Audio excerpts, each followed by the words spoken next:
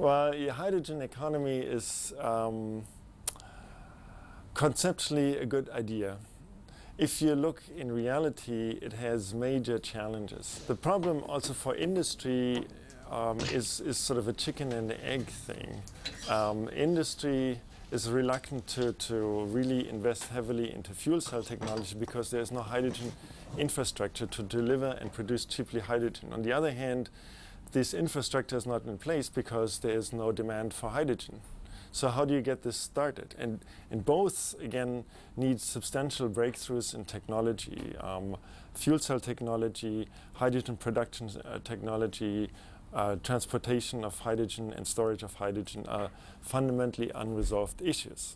The economics right now are that we use the equivalent of 3 to 6 gallons of gasoline to make enough hydrogen to drive a car the same distance that 1 gallon of gasoline would drive it.